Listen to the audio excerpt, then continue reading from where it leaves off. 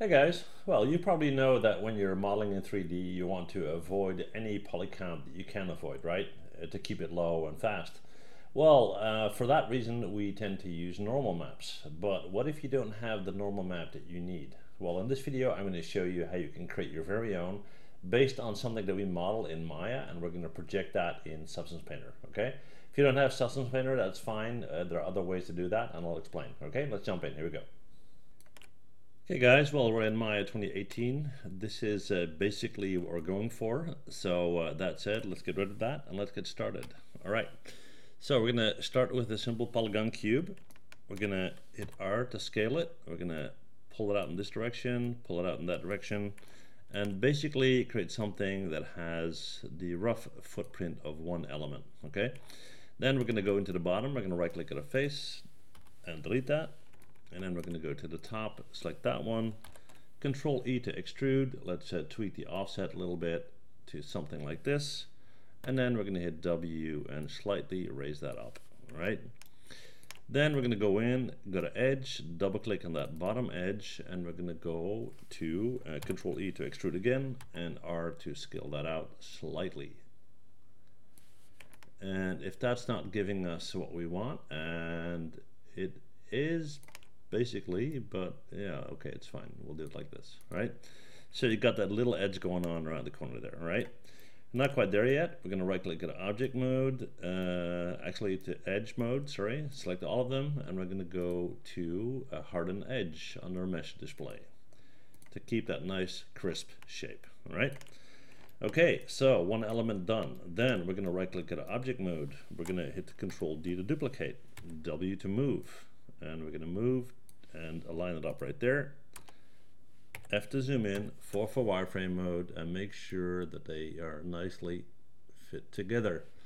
And then we're going to hit Shift D a couple of times to repeat that, okay? All right, drag select it. We're going to hit Control D to duplicate it. We're going to W to move that up. Again, F to zoom in. Make sure you got a clean fit.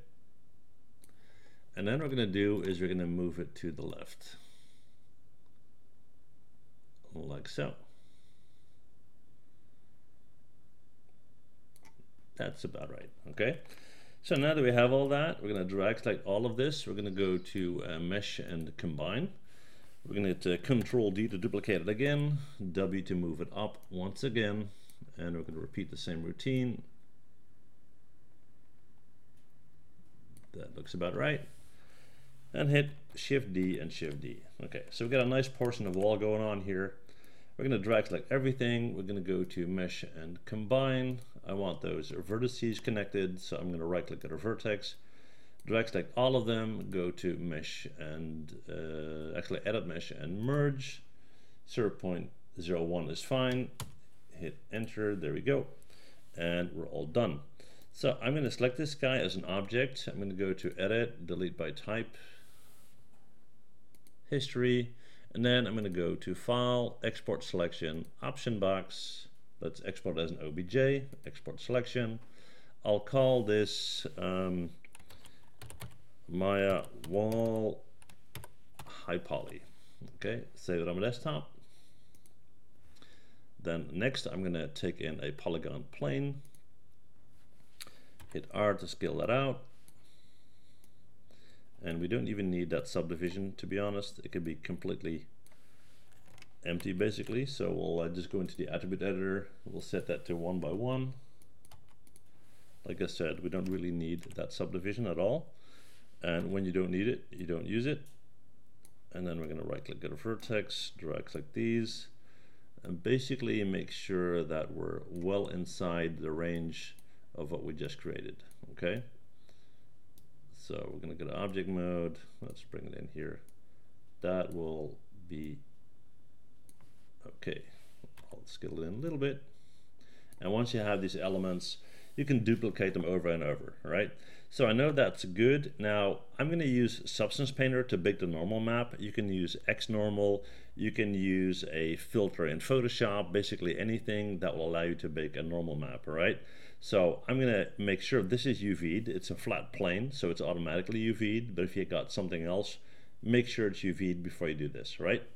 So that is going to be our low poly, this guy right here. So I'm going to go to File and Export Selection once again, OBJ once again, and I'm going to call this Maya Wall Low Poly and Export Selection.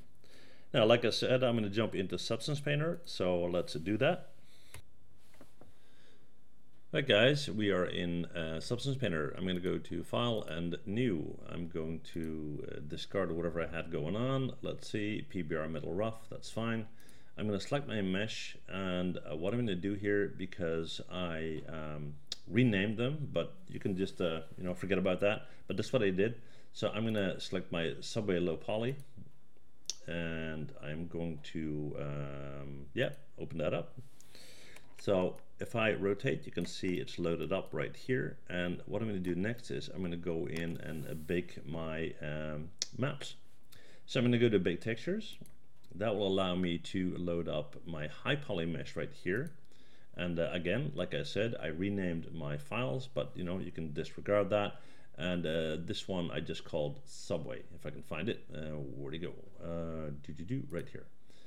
Okay, so these are both set up. I can set this to 2K if I like, or higher, but 2K is fine. And I'm just going to go in and bake the initial maps. Now I'm going to get some error messages because I got everything selected here. I didn't make a selection, but that's fine. We'll just click on that, have that go. And already you can see that pattern showing up, all right? We'll give it a second. And once that's done, we can go to View and reset the user interface so everything is back to normal. And here you can see that this is completely flat, nothing going on there, okay?